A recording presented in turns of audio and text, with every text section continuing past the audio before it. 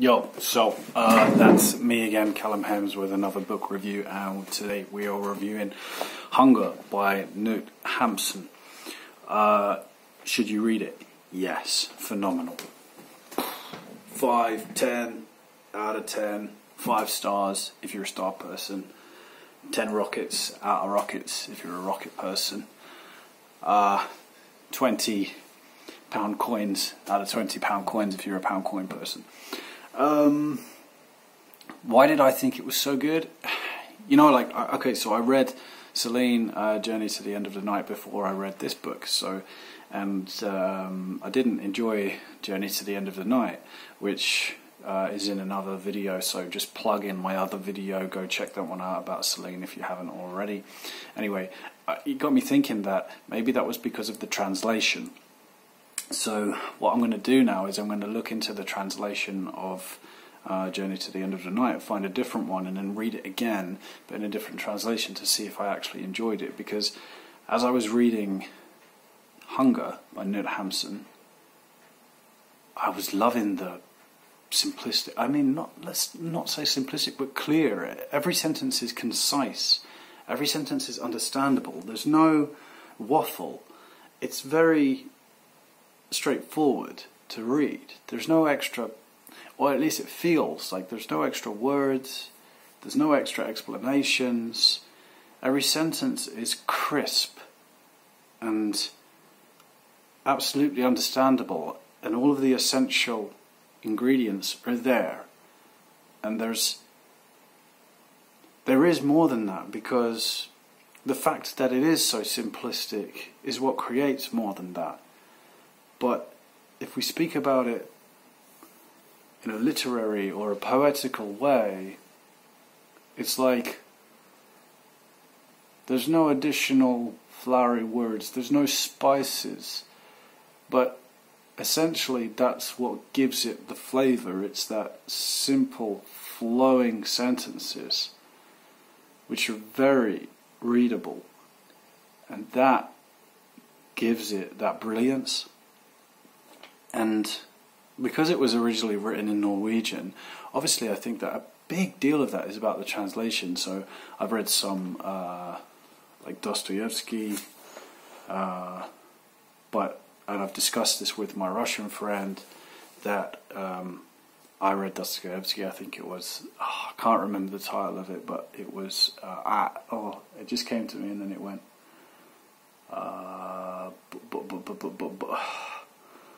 Bob or something. Bob. It's about a cemetery. By Bob. The name's gone, but it's a short story by Dostoevsky about a cemetery, and the translation that I read, I didn't enjoy it. And when I discussed it with a Russian friend, I understood that it was a very, very good short story. So translations really do matter. So the Hunger that I read was translated from the Norwegian of Knut Hamsun by George Egerton.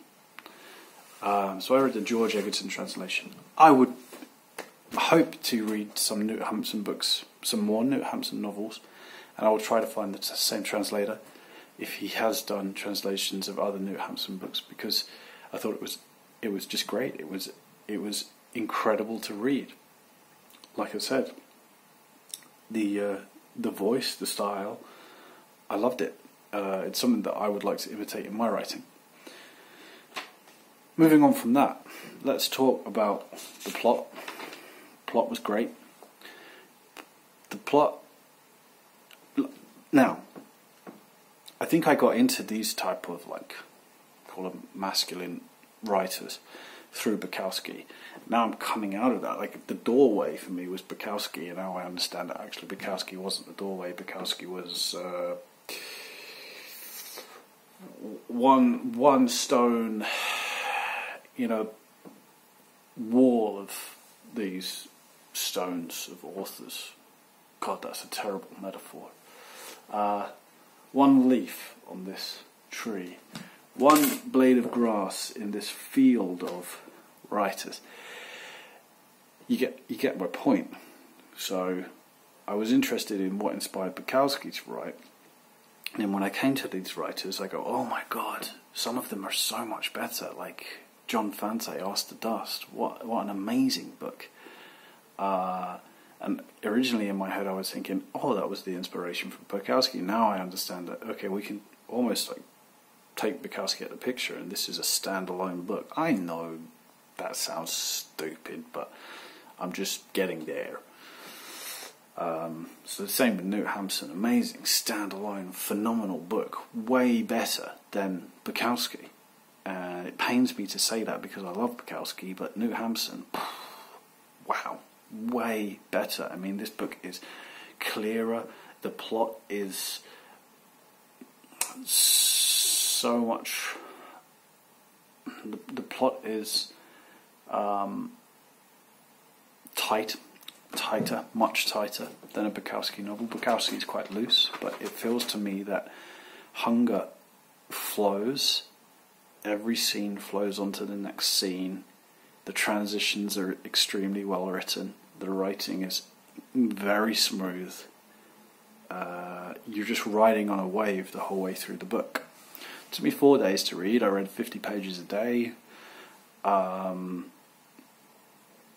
When I came back to read it, for example, I read it on the first day and I was like, wow, this is great. Came back to read it. Wow, this is great. Came back on the third day to read it. Took me a little longer to get in there, but only, when you kind of come from a busy day and then you start reading. But it took me about 2 pages to go whoop and sink back in and get back in the book, which is incredible for a writer to do, to draw you back in like that when you put the book down and then you come back and start reading again. For it to just grab you like that within 1 or 2 pages and get you back into the story is a sign of a very good writer. So that happened. So I don't want to give the plot away.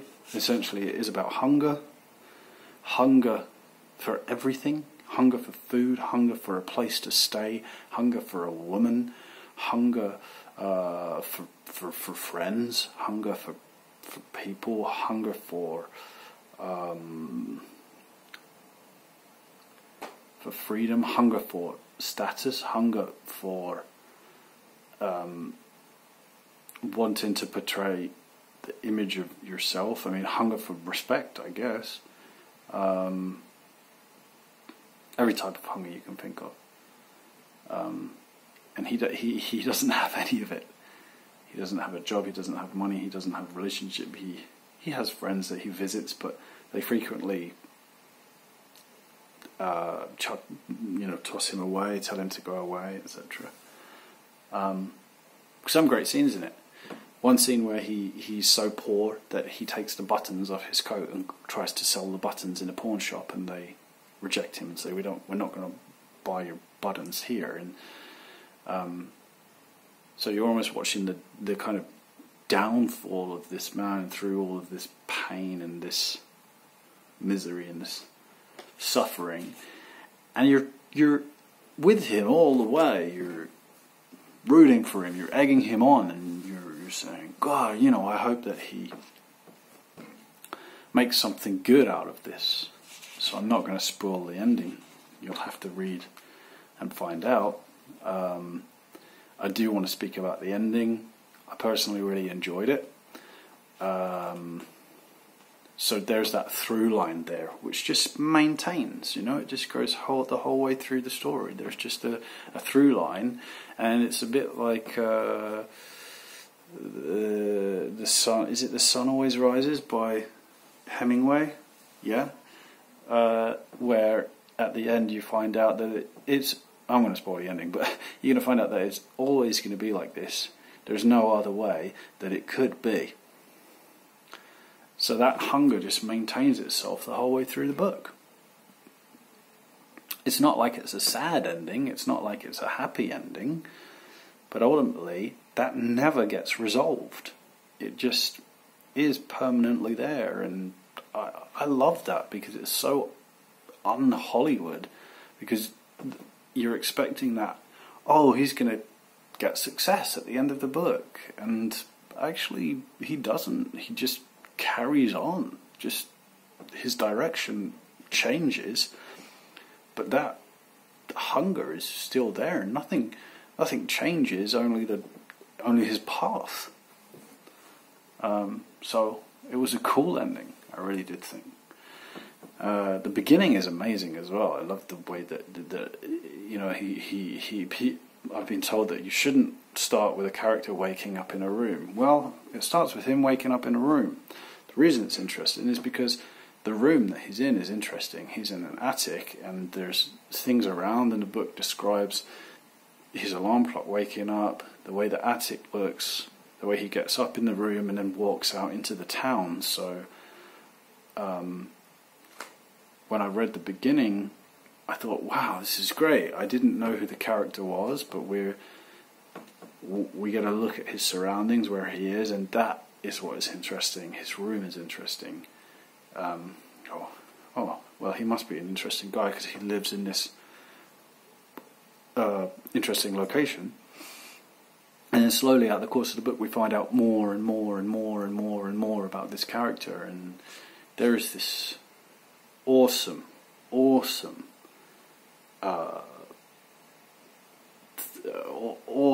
like writing style or narration that Knut Hamsun does, and it's the character believes he's one thing, and by the way, the character is never named, and also there's a woman who he falls in love with inside the novel, and she's never named either, which is just great.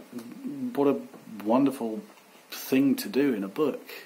I don't know why it's wonderful to do, but we care so deeply about what happens to this guy, and we don't even know his name. Presumably Knut Hamsun, if it's autobiographical, but we never get his name. We never get.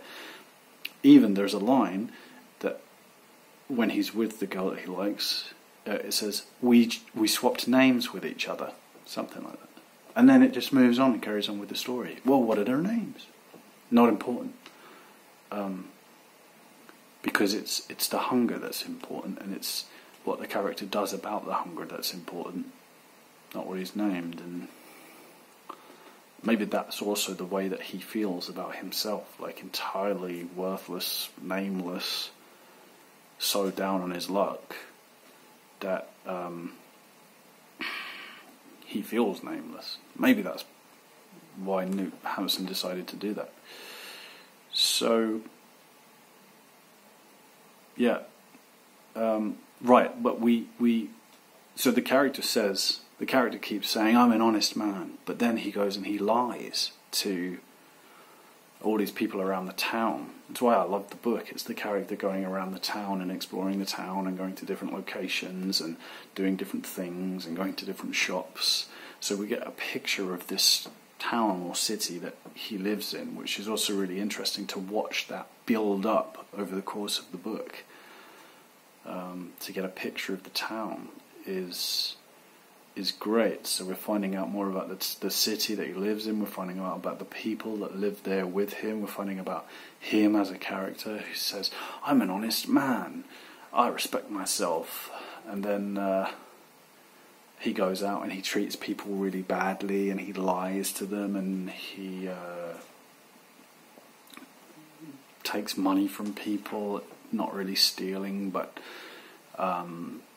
he finds ways around doing things that make him dishonorable, even though he has this very, he believes he's an honest man, but it's very interesting. It's the whole unreliable narrator thing, which I personally don't like that label.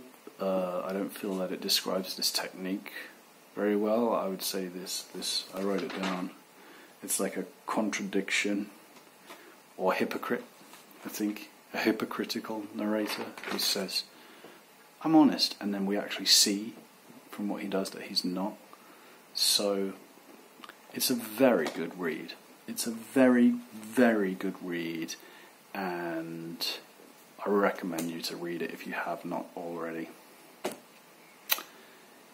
I feel like I could go on about this book forever, but I'm going to stop there.